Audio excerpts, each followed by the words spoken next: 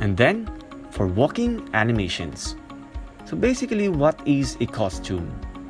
A costume is one out of many alternate appearances of a sprite.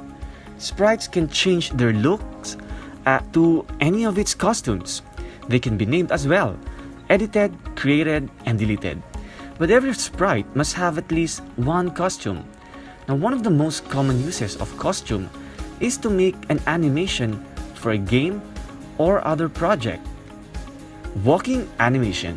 Now, in this activity, we created a small animation of Tobi walk by switching between his costumes.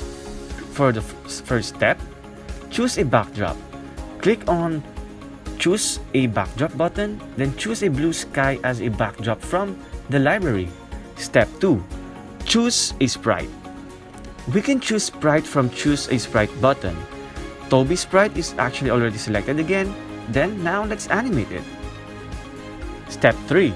Set the starting point. Using the following blocks from Motion Palette, we will set the starting position of Tobi. Step 4. You can now say hello.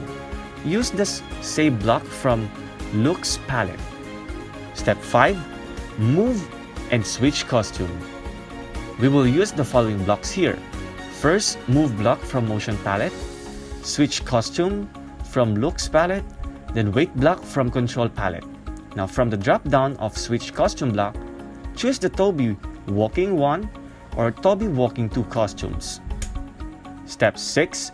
Repeat forever. Now we will use the following blocks again.